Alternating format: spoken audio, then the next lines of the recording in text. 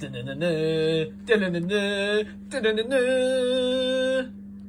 TV. Hello there guys, and welcome back to Edgar TV, and today what we're going to look at is the PDC tour card. Now, I mention all the time and I'm going to mention it again. If you've got any questions or something you'd like to know, even if it sounds really simple, let me know in the comment section. You might be surprised by the answers. Now, one of the things that's coming up quite a lot is, what does the PDC tour card look like? So rather than me answering that in the comments section, I thought I'd make a video to show you, because it's hard to describe really, isn't it? So I'll show you my personal PDC tour card, which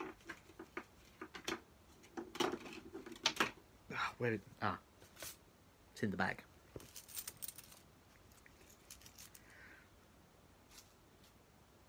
There isn't one. In terms of a PDC tour card, there is no physical form that is a PDC tour card. The PDC tour card is a virtual, mythical thing that basically allows you to enter PDC tournaments via the portal, which is where we put our registration and entries in. So everyone's got these things. They want to go to Q school, they want to do this, they want to do that, they want to come out of Q school, get a tour card, is the idea. So at the end of it, when you've won the tournament and you've got your PDC tour card, what happens then?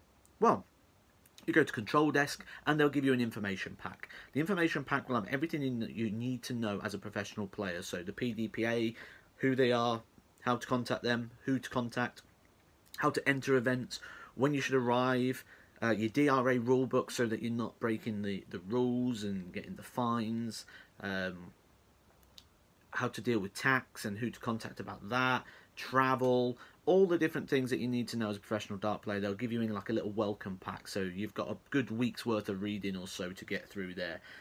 You also get your details for your tour card induction, so they have like a meeting at the start of the season where you welcome in all the tour card holders and go through all the information pack and everything. So all of that basically is presented to you, all the information that you need. But in terms of a physical tour card, like either a plaque or a thing, you don't get that. Now, in 2011, when they first started tour cards, they used to give you a belt buckle, which was like a PDPA logo, the PDC PDPA logo, and your name. Now, personally, I'd like to see something like that reintroduced. I'd like to see something like a belt buckle or a pin badge or something that will say, I was a PDC tour card holder for this season or that season, and then you could keep these and it'd be something nice to look back at and something nice to keep. A lot of people, this is the very, very pinnacle of their darts career, being a PDC tour card holder, so it'd be something nice to be somewhat commemorative, you know, something to keep with that.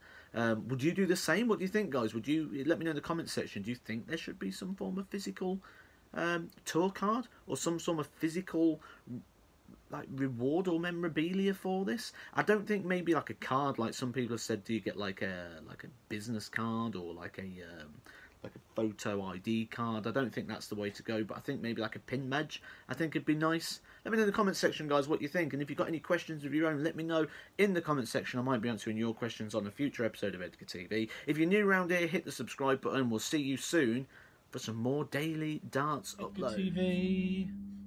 Like I said, if you are new here, guys, hit the subscribe button or find me on any of the social medias on your screen right now.